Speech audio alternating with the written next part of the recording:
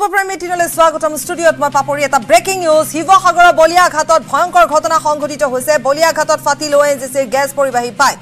পৰিবাহী পাইপ ফাটি আতংকময় পৰিস্থিতি ভয়ংকৰ ঘটনাত আহত হৈছে 6 গৰাকী মহিলা আহত মহিলাসকলক হাস্পতালত ভৰ্তি বলিয়াঘাট GGS1ত এতিয়াও আতংকময় পৰিৱেশ ঘটনাস্থলীত উপস্থিত ONGCৰ অগ্নি নিৰ্বাপক বাহিনী বৰ্তমানেও নিৰ্গত হোৱা নাই গেছ ঘটনা কেন্দ্ৰ কৰি অঞ্চলটোত উত্তপ্ত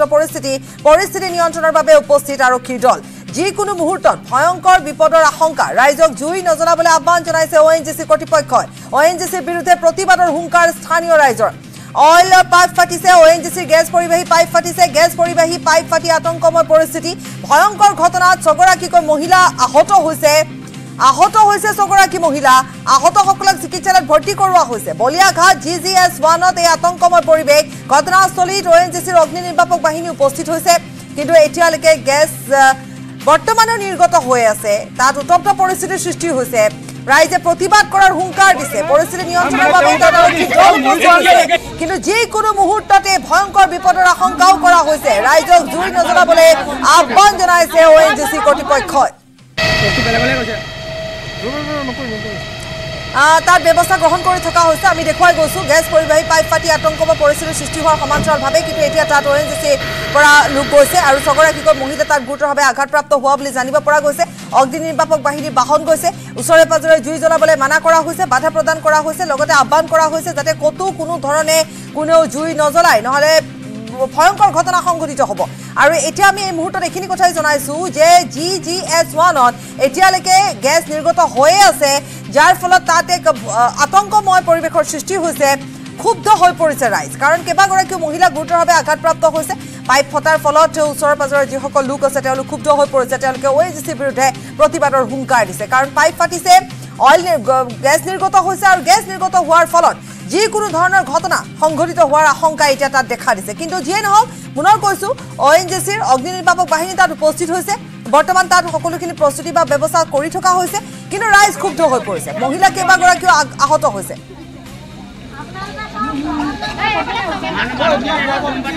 পুলটোৰ ওচৰতে মানে আমাৰ পাইপলাইনৰ মানে গাঁত এটা আছে তাতে তেওঁলোকে পাইপ পুতি আছে আৰু পাইপৰ কাম কৰি আছিলে কিন্তু তাৰ পাছতে কি হ'ল আজি হঠাতে মানে কি হ'ল আমাৰ 6-7 মান বজাতে সেইডোখৰতে আমাৰ মানে মহিলা কেইগৰাকীমান ওলাই আহি পিনি ৰয়হি সেইখিনিতে সদায় ৰয় আজিয়ে নহয় সদায় ৰয় তাৰপাছত কি হ'ল আমাৰ গেছৰ পাইপ এডাল ফুটি গ'ল বুলি ক'লে চাউনো বহুত ডাঙৰকৈ দিছে চব হোৱা দোৱা লাগিছে মানুহ দৌৰা লাগিছে তাৰপিছত মানুহ কেইগৰাকী গাত মানে পটককৈ চিটিকনি আহি পৰিছেহি পাছত তেওঁলোকে এম্বুলেন্স এখন দিছে তাত তেওঁলোকৰ গাৰ্জেন মানুহ নাই যোৱা মানুহ কেইগৰাকীক অকলে পঠিয়াই দিছে বৰ্তমান এতিয়ালৈকে প্ৰত্যেকৰ ঘৰতে চাকি বন্তি জ্বলাবলৈ মনা কৰিছে মম জ্বলাবলৈ মানে মনা কৰিছে কিন্তু গেছ জ্বলাবলৈ মনা কৰিছে কিন্তু এতিয়ালৈকে বৰ্তমান আমাৰ ল'ৰা ছোৱালী আৰু সকলোখিনি দায়িত্ব ONGCয়ে বহন কৰিব লাগিব ধামকে যেতিয়া এটা সাউণ্ডৰ সৃষ্টি হয় সেই সাউণ্ডটোতে মানে মই চাইকে লুটি খাই পৰি তৎক্ষণাত বাইক এৰি পিনে ঘৰলৈ মই দৌৰিবলগীয়া হৈছে আজি সেই সমস্যাটোত যদি মই কিবা এটা হ'লহেঁতেন বা সেই মানুহগৰাকী যদি কিবা এটা হ'লহেঁতেন ঘৰখনৰ অৱস্থাটো কি হ'লহেঁতেন বাৰু সেই দুৰ্ঘটনাটোৰ বাবে আমাক ONGCয়ে কোনো একশ্যন কৰা নাই কাৰণ কেলে তেওঁলোকে এম্বুলেন্স দিছে কোনো গাৰ্জেন কৰা নেকি আৰু তেওঁলোকক আমি কেতিয়াবা আহি ইয়াত এপ্লিকেশ্যন দিওঁ যেন আমাৰ এইটো হৈছে বুলি তেওঁলোকে কোনো আমাক গাইজ নকৰে এতিয়া তেওঁলোকে বিচাৰিছে যে তেওঁলোকৰ কোন ল'ৰা ছোৱালী আছে গতিকে এতিয়া খাবলৈ বা তেওঁলোকক সেইখিনি দিবৰ কাৰণে ব্যৱস্থা গ্ৰহণ কৰিব লাগিব ONGCয়ে তেওঁলোকৰ দাবী সেয়াই যে ONGCয়ে আমাৰ দায়িত্ব গ্ৰহণ কৰক কাৰণ যেহেতু আমি গেছ জ্বলাব নোৱাৰোঁ কিন্তু কথা হৈছে তেওঁলোকে তাত যদি জুই জ্বলায় কিয় মম জ্বলাওক বা যিয়ে নজ্বলাওক জুই খলা কাঠিয়ে নজ্বলাওক কিয় কিন্তু ভয়ংকৰ ঘটনা সংঘটিত হ'ব সেয়া তেওঁলোকক বুজাবলৈ চেষ্টা কৰিছে ONGCয়ে যিয়ে নহওক আমি এই মুহূৰ্তত সংযুক্ত হৈছো আমাৰ সাংবাদিক প্ৰদীপৰ সৈতে প্ৰদীপে আমাক জনাব প্ৰদীপ সকলো ক্ষুব্ধ হৈ পৰিছে সেইটো এটা বেলেগ কথা কিন্তু কথা হৈছে পাইপ ফাটিছে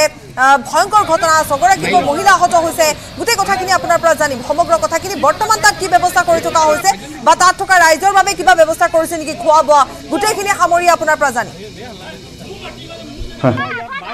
হয় পাপৰি আসলতে GGS1ত এই ঘটনা হৈছে বলিয়াঘাটত তাত বিগত সময়ছোৱাত এনেধৰণৰ পূৰ্বৰ আসলতে সৰু ঘটনা ঘটিছে তেতিয়া ONGC কৰ্তৃপক্ষক বিভিন্ন সময়ত অৱগত কৰি অহা হৈছে কিন্তু সঠিকভাৱে কোনো পদক্ষেপ নোলোৱাৰ বাবে পুনৰ এনেধৰণৰ আতংকময় পৰিৱেশে বিৰাজ কৰিছে যাৰ বাবে ক্ষুব্ধ হৈছে স্থানীয় ৰাইজ আৰু আমি প্ৰথম আসলতে পাইপ ফটাৰ লগে লগে যেহেতু পাইপ তাত কিছু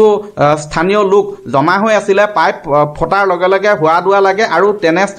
তেনেকুৱা হোৱা দোৱাৰ পৰিৱেশৰ মাজতে 6গৰাকী লোক ঠেলা হেঁচাত আহত হয় আৰু আহতসকলক ONGCৰ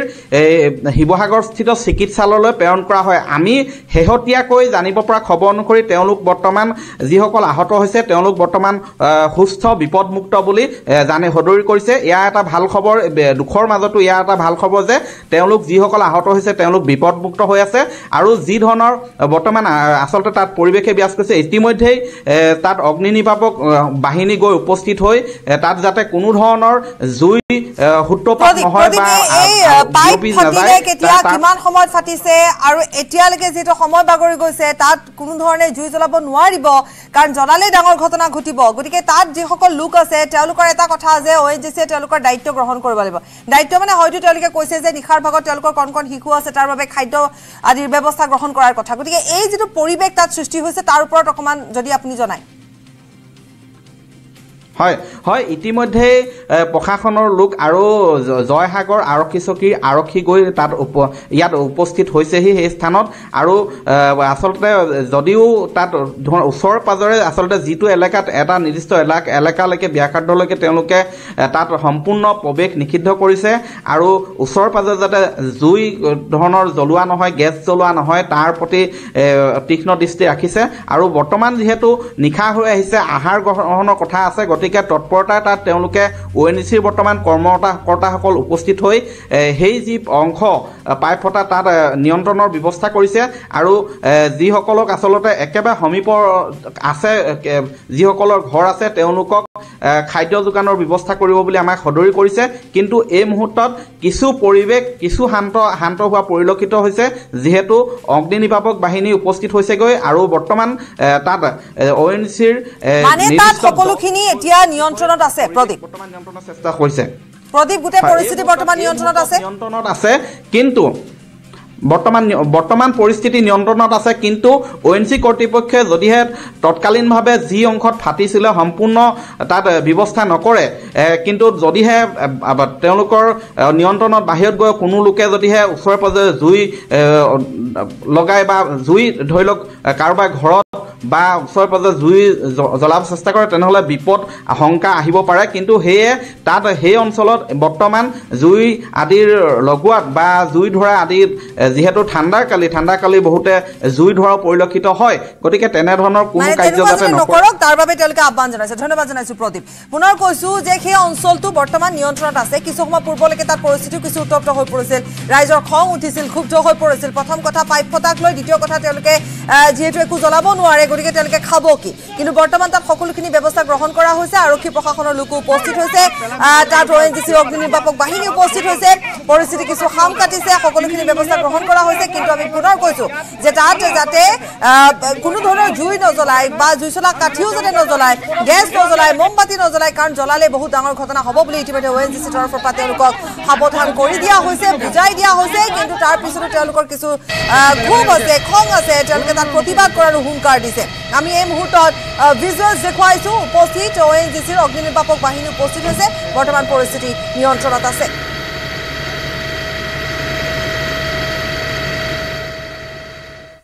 আৰু দলগাঁৱৰ মৌচিতা বজাৰত ভয়ংকৰ অগ্নিকাণ্ডত সম্পূৰ্ণৰূপে যা গৈছে 15খনকৈ ব্যৱসায়িক প্ৰতিষ্ঠান ক্ষতিগ্ৰস্ত হৈছে আন কেইবাখনো দোকান শ্বৰ্ট চাৰ্কিটৰ ফলত জুই সূত্ৰপাত হোৱাৰ সন্দেহ প্ৰকাশ কৰিছে স্থানীয় ৰাইজে অগ্নিকাণ্ডৰ ফলত জুইত ভস্মীভূত হৈছে প্ৰায় 50 লক্ষাধিক টকাৰ সা সামগ্ৰী ঘটনাস্থলীত অগ্নি নিৰ্বাপক বাহিনী 1.5 ঘণ্টা পলমকৈ উপস্থিত হোৱাৰ অভিযোগ ৰাইজৰ ঘটনাস্থলীত আৰক্ষী প্ৰশাসনৰ লোক উপস্থিত হোৱাত ক্ষুব্ধ হৈ পৰিছে অঞ্চলবাসী স্থানীয় ৰাইজৰ তৎপৰতাত জুই নিৰ্বাপন হৈ যদিও সম্পূৰ্ণৰূপে ভস্মীভূত হয়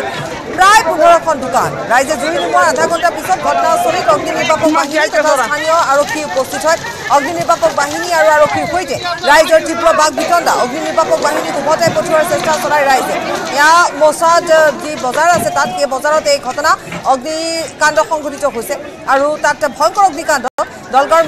মৌচিতা বজাৰতে ভয়ংকৰ অগ্নিকাণ্ড এক্সক্লুচিভ ভিজুৱেলছ আমি পুনৰ দেখুৱাইছো 15খনকৈ ব্যৱসায়িক প্ৰতিষ্ঠান সম্পূৰ্ণৰূপে জ্বলি ভস্মীভূত হৈছে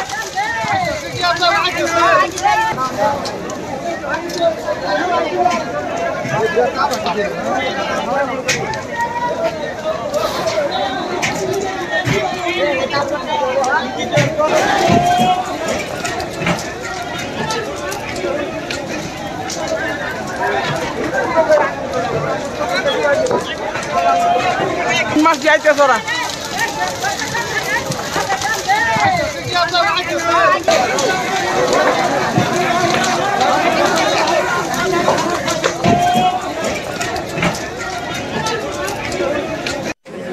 আমি বহুত দুঃখিত আমাৰ প্ৰায় 15টা-16টা মান ঘৰ জুইত ভস্মীভূত হৈছে আৰু এইটো আমি সন্দেহ কৰিছোঁ যে এইটো কাৰেণ্টৰ শ্বৰ্টৰ কাৰণে হৈছে বুলি আমি সন্দেহ কৰিছোঁ আমাৰ দুখীয়া মানুহৰ বহুত এটা ক্ষয়ক্ষতি হৈছে দোকানীগিলা সব দুখীয়া দোকানী আছিল এক দোকানীৰ 3 লাখ 4 লাখ 5 লাখ টকাৰ মাল আছিল দোকানত ঘৰ সহ মাল সহ গোটেইখিনি পুৰি ভস্মীভূত হৈছে কেইটা দোকান পৰিছে প্ৰায় 14ৰ পৰা 15টা দোকান হ'ব আনুমানিক কিমান মূল্যৰ এটা দোকান 3 লাখ 4 লাখ 5 লাখ আৰু লগতে ঘৰ আছে ঘৰ লৈ 50 লাখৰ ওপৰত ক্ষতি হৈছে আমাৰ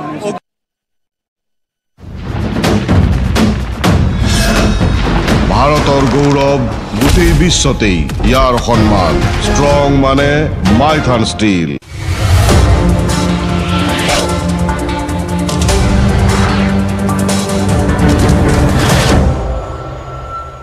নতুন পেইণ্ট আমি যদি চাওঁ যে আমাৰ অৰুণাচলৰ সিটো পাৰে ম্যানমাৰ আমাৰ নাগালেণ্ডৰ সিটো পাৰে ম্যানমাৰ আমাৰ মণিপুৰৰ সিটো পাৰে ম্যানমাৰ আমাৰ মিজোৰামৰ সিটো পাৰে ম্যানমাৰ মুঠতে এই 4খন দেশৰ সৈতে ম্যানমাৰ সংলগ্ন হৈ আছে আৰু এই 4খন ৰাজ্যৰ সৈতে সংলগ্ন হৈ থকা এখন আন্তঃৰাষ্ট্ৰীয় সীমান্তৱৰ্তী অঞ্চলত বিগত সময়ছোৱাত আসাম ৰাইফলছ তাত নিৰাপত্তাজনিত কাৰণত নিয়োজিত হৈ আছে কেন্দ্ৰীয় গৃহ মন্ত্ৰালয়ৰ দ্বাৰা নিয়োজিত এই আসাম ৰাইফলছে বিগত সময়ছোৱাত বহু ভাৰতীয় মূলৰ বিদ্ৰোহী সংগঠনৰ নেতা কেডাৰক আটকো কৰিছে অস্ত্ৰ শস্ত্ৰও জব্দ কৰি আহিছে আৰু শেহতীয়াকৈ যিখিনি পৰিৱেশ পৰিস্থিতিৰ সৃষ্টি হৈছে চুবুৰীয়া ৰাষ্ট্ৰ এইখন ম্যানমাৰত তাৰ প্ৰতি লক্ষ্য ৰাখি আন্তঃৰাষ্ট্ৰীয় যিখিনি ষ্ট্ৰেটেজিকেল পইণ্ট অফ ভিউ আছে সেইখিনি ফালৰ পৰা ডিফেন্স মিনিষ্ট্ৰীৰ তৰফৰ পৰা সেই অঞ্চলছোৱাত অধিক ভাৰতীয় সেনাবাহিনী ব্ৰিগেড তাতে মোতায়েন কৰাৰ তথ্য এই মুহূৰ্তত আহিছে কিমান সংখ্যক মোতায়েন কৰিছে সেইটো অস্পষ্ট কিন্তু এটা কথা ঠিক গৃহযুদ্ধত বিধ্বস্ত ম্যানমাৰৰ সেই অঞ্চলছোৱাত যদি কেনেবাকৈ ভাৰতীয় মূলৰ আমাৰ অসমৰ নিষিদ্ধ ঘোষিত বিদ্ৰোহী সংগঠন পৰেশ বৰুৱাৰ নেতৃত্বাধীন আলফা স্বাধীনৰ নেতা কেডাৰসকল য'ত বাহৰ পাতি আছে আমাৰ অৰুণাচলৰ সিটো পাৰে আমাৰ নাগালেণ্ডৰ সিটো পাৰে স্থানসমূহত গভীৰ জংঘলত 1 পৰা 75 কিলোমিটাৰ ব্যাসাৰ্ধৰ এই অঞ্চলছোৱাত তাত যদি কেনেবাকৈ পিপুলছ ডিফেন্স ফৰ্চে যিহেতু বাৰ্মিছ আৰ্মিৰ বিৰুদ্ধে যুদ্ধ আৰম্ভ কৰিছে বা তাত থকা সশস্ত্ৰ বিদ্ৰোহী সংগঠনসমূহে পিপুলছ ডিফেন্স ফৰ্চক সহযোগ কৰি আছে এই যুদ্ধ প্ৰসাৰিত হ'ব নেকি এই অঞ্চলছোৱালৈকে আমাৰ অৰুণাচলৰ সিটো পাৰে আমাৰ নাগালেণ্ডৰ সিটো পাৰে আমাৰ মণিপুৰৰ সিটো পাৰে সেই অঞ্চলছোৱালৈকে য'ত আচলতে ভাৰতীয় মূলৰ সশস্ত্ৰ বিদ্ৰোহী সংগঠন আমাৰ আলফা স্বাধীন নগা সশস্ত্ৰ বিদ্ৰোহী সংগঠন ইউং আং নেতৃত্বাধীন NACN খাপলাং মণিপুৰী সশস্ত্ৰ বিদ্ৰোহী সংগঠন UNLF পিপাক PLA KYKL আদি এই সশস্ত্ৰ সংগঠনসমূহৰ কেম্প তাত সুৰক্ষিত হৈ থাকিবনে এইটো এটা ডাঙৰ প্ৰশ্ন এই মুহূৰ্তত জনাব বিচাৰিম 1979ত যে আলফা জন্ম হোৱাৰ পৰৱৰ্তী পৰ্যায়ত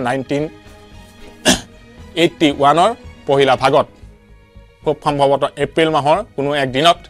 আলফাৰ প্ৰথমটো গোট ম্যানমাৰলৈকে গৈছিল আৰু সেই গোটটোৰ নেতৃত্ব দিছিল আজিৰ আলফা স্বাধীনৰ মুখ্য সেনাধ্যক্ষ বা সভাপতি পৰেশ বৰুৱা লগত আছিল সেই সময়ৰ প্ৰতিষ্ঠাপক সাধাৰণ সম্পাদক অনুপ চেতিয়া সেই গোটটোত গৈছিল 6-7 জনীয়া সেইটো গোট গৈ NACN সেই অবিভক্ত NACNৰ কেম্পলৈ গৈ পৰৱৰ্তী সময়ত তেওঁলোকে সামৰিক প্ৰশিক্ষণ গ্ৰহণ কৰিছিল বৰ্তমান অনুপ চেতিয়া যুদ্ধবিৰত গোটটোত আছে অৰ্থাৎ ভাৰত চৰকাৰৰ সৈতে আলোচনা কৰি আছে কিন্তু তেওঁৰ অভিজ্ঞতা যথেষ্টখিনি আছে ম্যানমাৰ সম্পৰ্কত তেওঁলোকে সেই দলটোত গৈছিল প্ৰথমটো আলফাৰ দল অসমৰ যুৱকৰ সশস্ত্ৰ গোটৰ দল য'ত আছিল পৰেশ বৰুৱা আছিল অনুপ চেতিয়াও আছিল অনুপ চেতিয়াই এই যুদ্ধবিধ্বস্ত অঞ্চলছোৱাৰ বিষয়ত লৈ দেশখনৰ বিষয়ক লৈ বৰ্তমান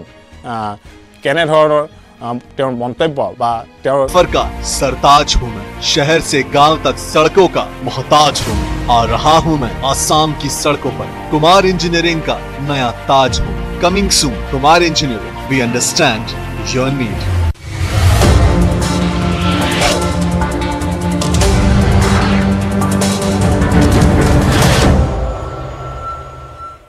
उत्तर দুগৰাকীৰ সুৰংগত মৃত্যু জয় কৰি গৃহভূমিত অসমৰ দুগৰাকী শ্ৰমিক বিমানযোগে গুৱাহাটীত উপস্থিত হল কোকৰাঝাৰৰ ৰামপ্ৰসাদ নাৰ্জাৰী আৰু সঞ্জয় বসুমতাৰী গৃহভূমিত উপস্থিত হৈ 17 দিনে সুৰংগত আবদ্ধ হৈ অৰ্জন কৰা ভয়াবহ অভিজ্ঞতাৰ বৰ্ণনা কৰিলে দুয়োগৰাকীয়ে লগতে কেন্দ্ৰ তথা ৰাজ্য চৰকাৰে উদ্ধাৰ কাৰ্যত লোৱা ভূমিকাক লৈ ধন্যবাদ জ্ঞাপন কৰিলে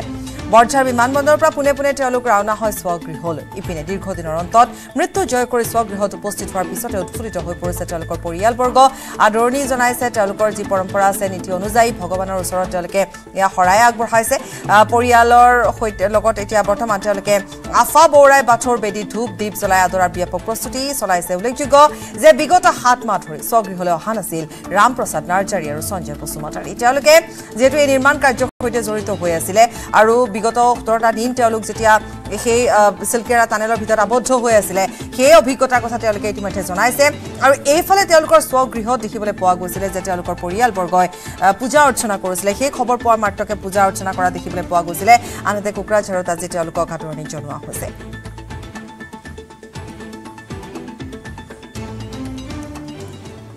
ইমান ভাল লাগে আপোনাৰ ওচৰতে আমি গৈ আছোঁ এটি ভাল ভাল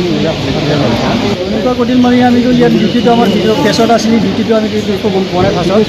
এতিয়াতো গম পোৱা নাই মানে পাছত আজি আমাৰ 200 বছৰ ডিউটি আছিলে ইয়াৰ পৰা আমাৰ পেছত মাতি লৈ গৈছে ইয়াৰ পৰা আমি ইয়াত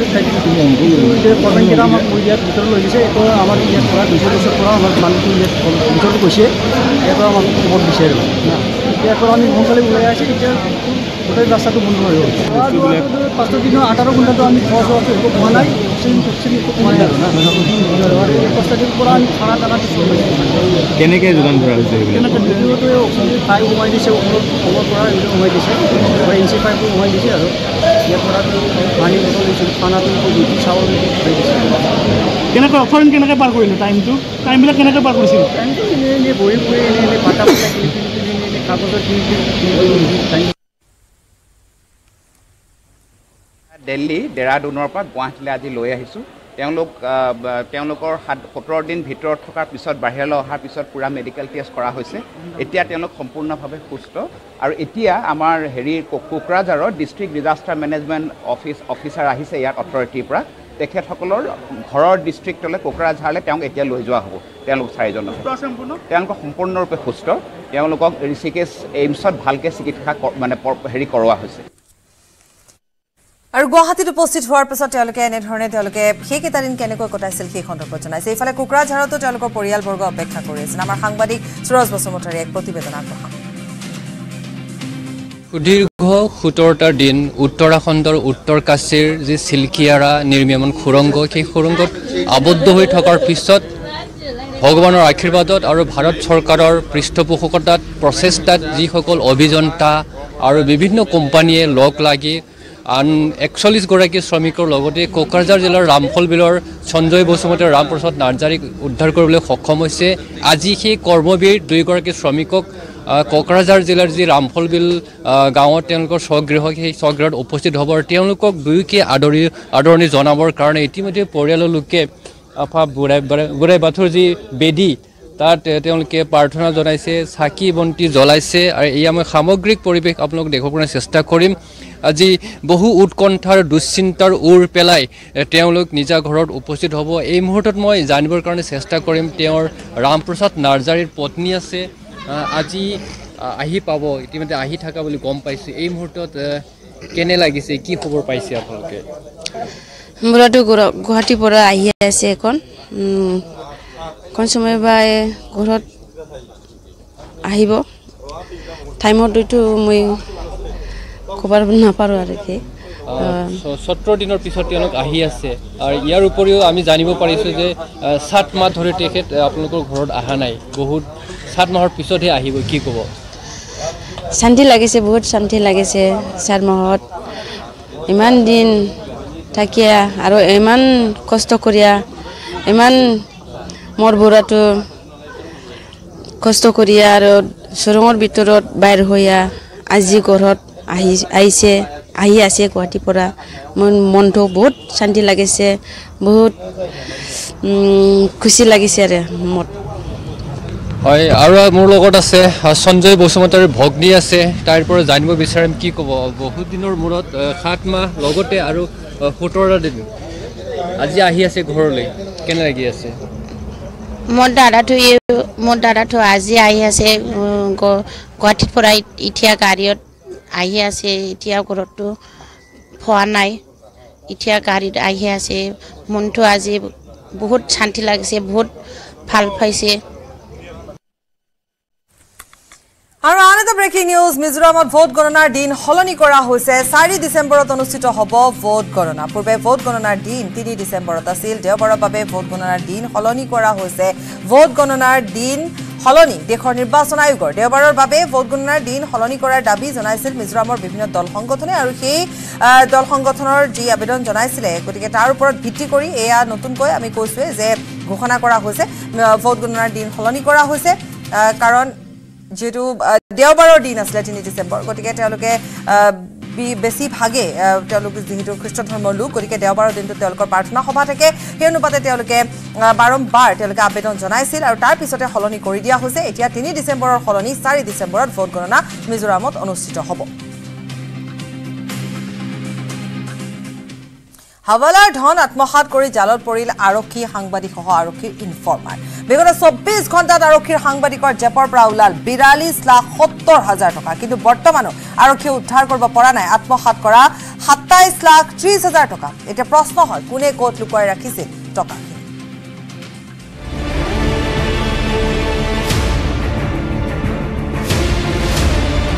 পুলিচৰ জেপত হাৱালাৰ ধন বিগত 24 ঘণ্টাত আৰক্ষী সাংবাদিকৰ জেপৰ পৰা ওলাল প্ৰায় 43 লাখ টকা হাৱালাৰ ধন লৈ গুৱাহাটীত জালত পৰিল আৰক্ষী আৰু সাংবাদিক হাৱালাৰ বৃহৎ পৰিমাণৰ ধন দেখি লোভ সামৰিব নোৱাৰিলে ভৰলুমুখ থানাৰ এছআই মুবাৰক আলী আৰু অনুৰাগ বৰাই লোভ সামৰিব নোৱাৰিলে সাংবাদিক তৌফিক উদ্দিনে বিগত 21 নৱেম্বৰত গুৱাহাটীৰ আঠগাঁৱৰ এটা ভাড়াঘৰ জব্দ হৈছিল প্ৰায় 1,70 লাখ টকা যিখিনি ধন আছিল হাৱালা চক্ৰৰ অভিযান চলোৱাৰ সময়তেই সেই 1,70 লাখ টকাৰ পৰা ধন আত্মসাৎ কৰিছিল এই আৰক্ষী আৰু সাংবাদিকৰ দলটোৱে ক্ৰাইম ব্ৰাঞ্চৰ তদন্তত পোহৰলৈ আহে সমগ্ৰ ঘটনা ধৃত এছআই মুবাৰক আলীৰ ঘৰৰ পৰা জব্দ কৰা হয় 17,50,000 টকা সাংবাদিক তৌফিক উদ্দিনৰ ঘৰৰ পৰা উদ্ধাৰ কৰা হয় 4 লাখ টকা আৰক্ষীৰ ইনফৰ্মাৰ খাইৰুলৰ ঘৰৰ পৰা উদ্ধাৰ কৰা হয় 7,40,000 টকা একেদৰে এছআই অনুৰাগ বৰাৰ ঘৰৰ পৰা পুতি থোৱা অৱস্থাত উদ্ধাৰ কৰা হয় 5 লাখ টকা SI মুবাৰক Ali SI Anurag Bora informer Khairul Islam আৰু সাংবাদিক তৌফিক উদ্দিনৰ পৰা বৰ্তমানলৈকে আৰক্ষীয়ে উদ্ধাৰ কৰিছে 42,70,000 টকা কিন্তু হাৱালা চক্ৰত জড়িত ৰাজস্থানৰ দুই ধৃতীয় ব্যক্তিৰ মন্তব্যই ঘটনাক দিছে নতুন মূৰ ৰাজস্থানৰ ব্যক্তি দুজনে আৰক্ষীৰ শীৰ্ষ বিষয়াক জনোৱা অনুসৰি তেওঁলোকৰ 4টা বেগত আছিল 2,40 লাখ টকা বৰ্তমানলৈকে উদ্ধাৰ হ'ল 2,12,70,000 টকা এটা প্ৰশ্ন হয় ক'ত লুকাল 27,30,000 টকা 27,30,000 টকাৰ সন্ধানত ক্ৰাইম ব্ৰাঞ্চে অব্যাহত ৰাখিছে অনুসন্ধান তদন্তকাৰী আৰক্ষীৰ দলে বৰ্তমানলৈকে উদ্ধাৰ কৰিব পৰা নাই টকাখিনি সন্দেহ কৰা হৈছে এছআই অনুৰাগ বৰাই যিদৰে 5 লাখ টকা ঘৰত পুতি ৰাখিছিল তেনেদৰে তৃতীয় কোনোবা ব্যক্তিয়ে এই টকাখিনি কৰবাত লুকুৱাই ৰাখিছে নেকি ঘটনাত জড়িত 4 অভিযুক্তক জেৰা অব্যাহত ৰাখিছে আৰক্ষীয়ে কিন্তু বৰ্তমানলৈকে মুখ খোলা নাই এজনেও উদ্ধাৰ নোহোৱা 27,30,000 টকাৰ কথাও কোনো এজনে মুখ খোলা নাই আৰক্ষীয়ে সন্দেহ কৰিছে এছআই মুবাৰক আলী অনুৰাগ বৰা আৰু তৌফিক উদ্দিনৰ কোনো ঘনিষ্ঠই এই টকাখিনি লুকুৱাই ৰাখিছে ঘটনাত নাম সাঙুৰ খাইছিল বিকি আলী নামৰ এটা মাটিৰ দালালৰো হয়তো ঘটনাত জড়িত আছে আন বহু লোক শেহতীয়াকৈ আটাইকেইজন অভিযুক্তৰ মোবাইলৰ কল লিষ্ট চেক কৰিছে আৰক্ষীয়ে পৰীক্ষা কৰিছে বেংক একাউণ্টটো হয়তো আৰক্ষীৰ তদন্তত পোহৰলৈ আহিব আন কেতবোৰ ন তথ্য আৰক্ষীৰ তদন্তত পোহৰলৈ আহিব ক'ত কোনে লুকুৱাই থৈছে এই 27,30,000 টকা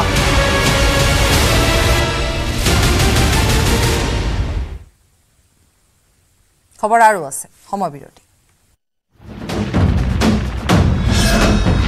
ভাৰতৰ গৌৰৱ গোটেই বিশ্বতেই ইয়াৰ সন্মান ষ্ট্ৰং মানে মাইথান ষ্ট্ৰীট বাতৰি আগবঢ়াইছে কেনেধৰণৰ সেই সন্দৰ্ভত আমাৰ সতীৰ্থ সাংবাদিক বলেন ভট্টাচাৰ্যই তেওঁ এক সাক্ষাৎ গ্ৰহণ কৰিছিল এই সাক্ষাৎকাৰত অনুপ চেতিয়াই কি কয় চাওঁ হওক